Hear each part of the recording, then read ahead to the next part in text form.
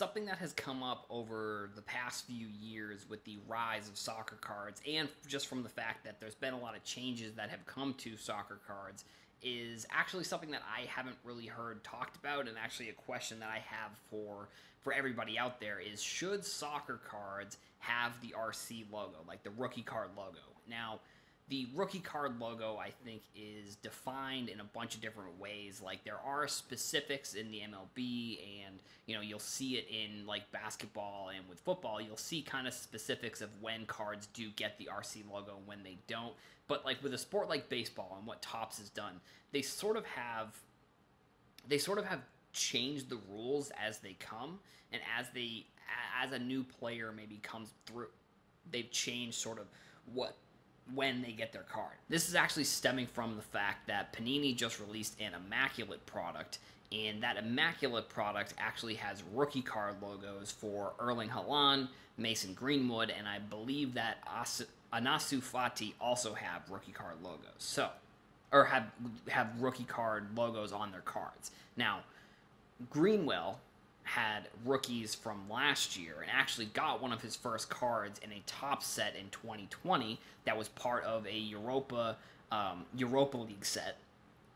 Erling Haaland, you may know that he, all throughout 2020, had cards released by Topps and had cards that were didn't have the RC logo. And actually the only card that, like, I talked about this on a previous video last week, I think, and on the podcast last week, I talked about how Erling Haaland, he has a bunch of different cards that are from a lot of different base sets, and I kind of broke down the base sets and which card I think is probably going to be his most important. He actually only has the rookie card logo on the top Sapphire set, which, you know, I'm not 100% sure why they chose to do it that way. I guess it must just be that they knew they wanted to use the rookie card logo at some point in a product this year, and the fact that they knew they were coming out with this top Sapphire, and maybe they hadn't printed the product yet. Like, I think if they hadn't printed the Topps Champions League product, that they probably would have included the rookie card logo in that one.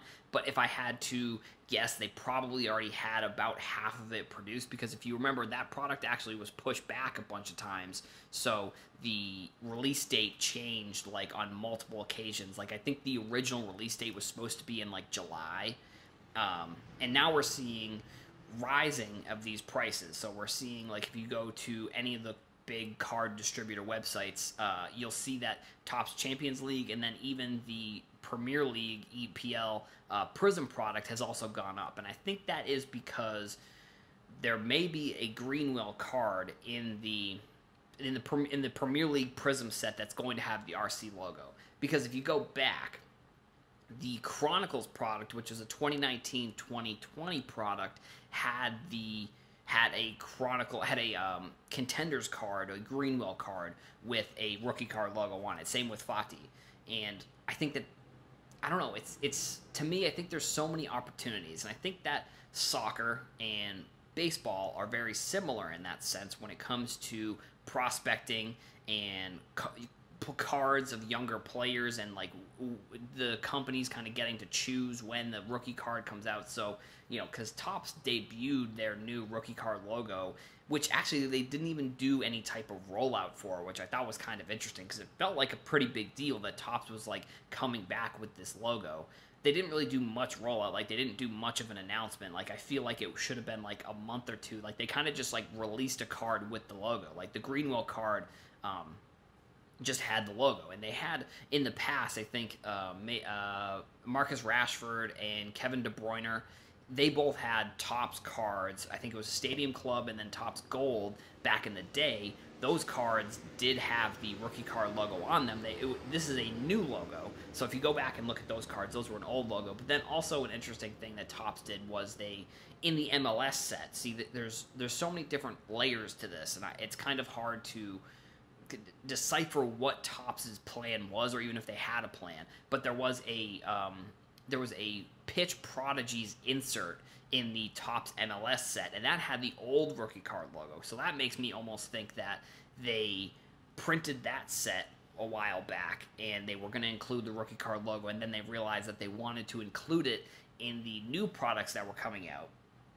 And that they didn't really have a plan for how they were going to roll out this new logo. Like I said, they didn't really release any type of super huge marketing, which I think it should be a big deal. But like last year, also just debuting the rookie card logo, like the first Panini Prism set that Panini had come out with the rookie card logo was the EPL set from 2019-2020, which I think released, if I'm not mistaken, I think that released in September or November of 2019. That product had their rookie card logo, which for Panini, I think it's interesting because they have a universal rookie card logo going across most of their products, where Topps doesn't really have that. Topps has an MLB rookie logo. They also have the licensing for UFC, so they have a UFC rookie logo. They also have the licensing for WWE, so they have a WWE one, and now they have the soccer one. And I think in the next few years, we're probably going to see a universal, at least I hope they do. I don't know. I'm not 100% sure if they'll do this or not, but from my perspective, I think they should, just because I think it would be...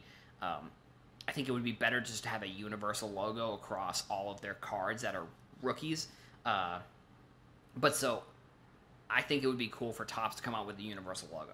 But I think in the past, Topps has kind of shown that they're going to determine, like they do have guidelines. Like, for example, like the Yordan Alvarez card from 2020 Series 1 had the rookie card logo, even though he was the 2019 Rookie of the Year.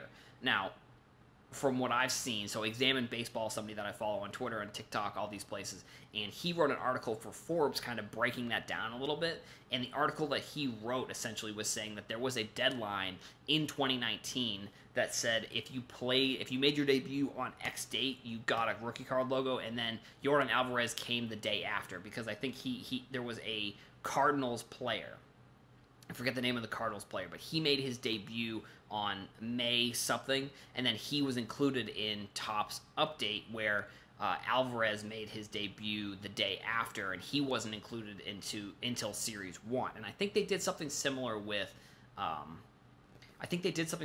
Chris Bryant, I'm pretty sure, where he made his debut one year and then he didn't get a card till the next year. So, you know, I think there are rules. Like, I know you have to make your debut before you can get a card, because that's also the reason why, like, Bo Bichette was very similar. He made his debut in 2019, didn't get a card until 2020. But I'm getting off the rails here.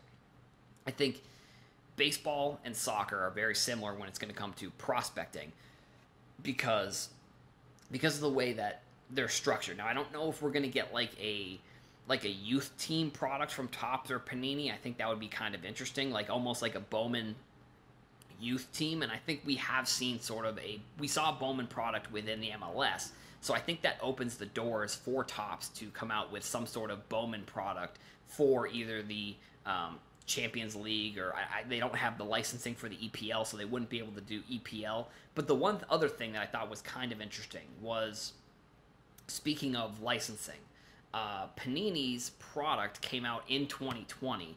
Now, I'm not sure why they really waited for this product, and I do think one of the reasons potentially is because there was something with the Bundesliga license that maybe it expired in 2020, or maybe there was a lapse in when Topps owned that, because Topps owned the Bundesliga. So this is kind of how it breaks down in soccer, at least. So Topps owns the Bundesliga exclusive licensing, and then Panini owns the EPL exclusive licensing. And I think going forward, we're probably going to see more of these leagues sign exclusive licensing deals with these card companies.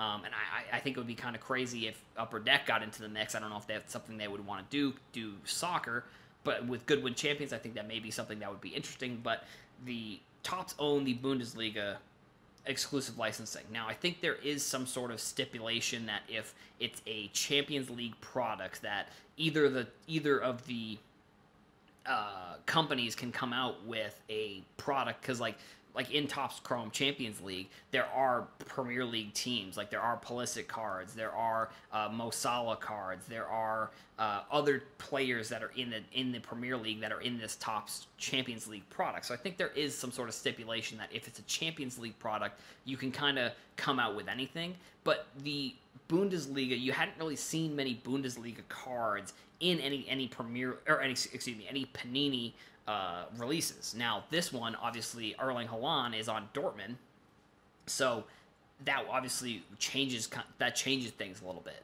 And they included him as a Dortmund player in this. So I think it kind of gets into an interesting realm where, I'm not sure. I think Panini owns the like World Cup FIFA type of licensing there. So I think if we're seeing any type of Worlds product, like a national team or a World Cup or a Euros product, that's going to come out through Panini.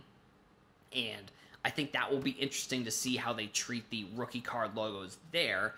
And this is kind of where I almost get into the point where the question comes, should there even be a rookie card logo in soccer? Because, we've seen that these companies like Topps and Panini, they kind of use the rookie card logo as like freely and however they sort of want to. So I'm interested to see what other people have to say of whether they think there should be rookie card logos on these products, and then even going into like the World Cup or the Euros, like, are they going to include the rookie card logos on that, and how are they going to determine, like, are they going to say if I don't think Erling Haaland's national team qualified for the World Cup, but I think they're going to be in Euros, I'm pretty sure. Like, are they going to put a rookie card logo on that? Or like with Mason Greenwood, like, are they going to put a rookie card logo on that card, the Prism card, because it's maybe their first World Cup? I don't know. I think it's going to be interesting to see how Panini and how Topps kind of approach this in the future, but that's kind of what has happened over the past few months when it comes to the rookie card logo and what's going on with soccer.